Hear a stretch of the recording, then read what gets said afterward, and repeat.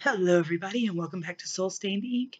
Today I have a book review for you, so stick around to see what I read.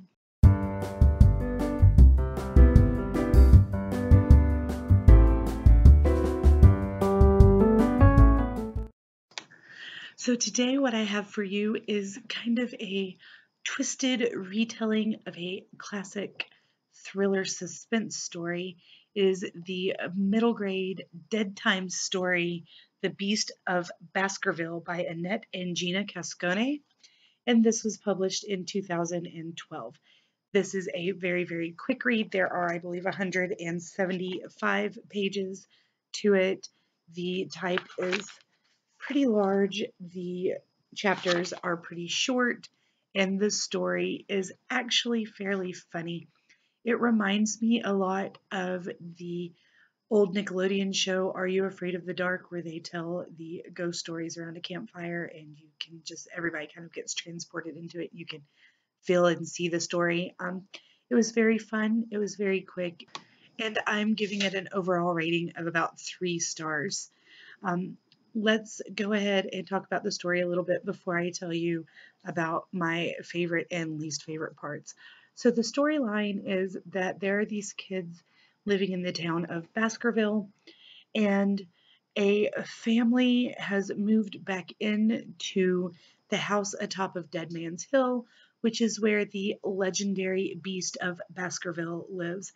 And the story behind the beast is that years ago, like several hundred years ago, a witch married a mortal, and her coven was so angry at her for breaking the rules and marrying a mortal man and telling him about her witchcraft that they placed a curse on her and made her husband a 3-headed, one-eyed newt, and her son, who she was pregnant with at the time, turned out to be a beast child.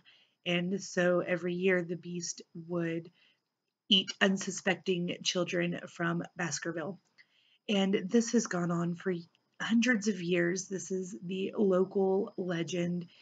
And then the family moves back into the house, and it's a really creepy kid who doesn't go to school with them because he's a genius, and his even creepier mother.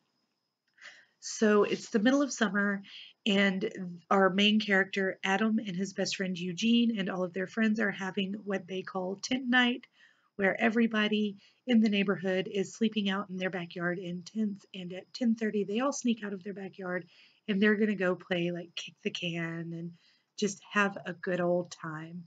Well, Jimmy, who is the creepy genius son, has decided that he's going to throw a birthday party. It's his birthday and nobody's going. So he shows up at Kick the Can and just starts threatening people and causing a big scene.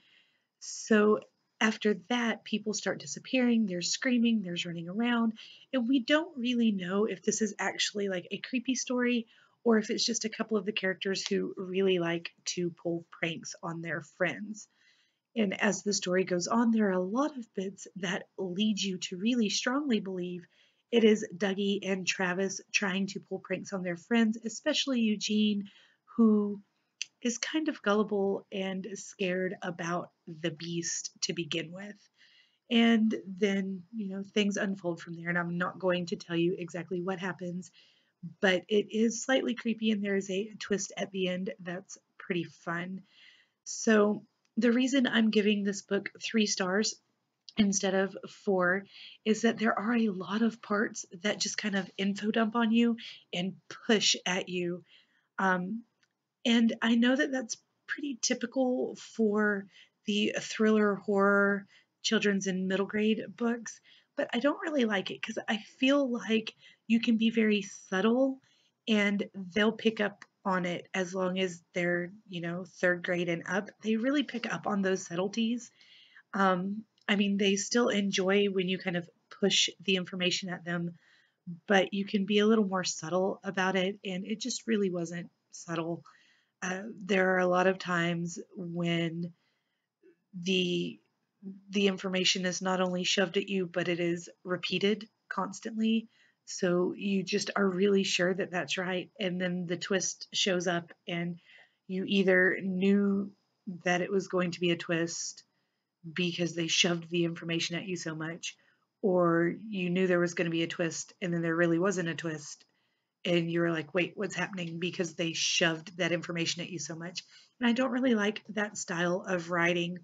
However, the story was funny. The main characters are really sassy and snarky to each other, which I enjoyed.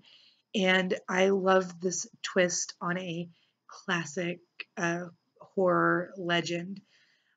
So if you like middle grade books like Goosebumps, Dead Time Stories is something else that's really fun to get into. They take the old horror legends and fairy tales and old novels and turn them into little middle grade books. So you should definitely check out the Casconi sisters, check out the Dead Time Stories, and if you have read any of their books, please let me know what you thought of them down below. I will talk to you guys again soon. Hope you have a wonderful day. Bye.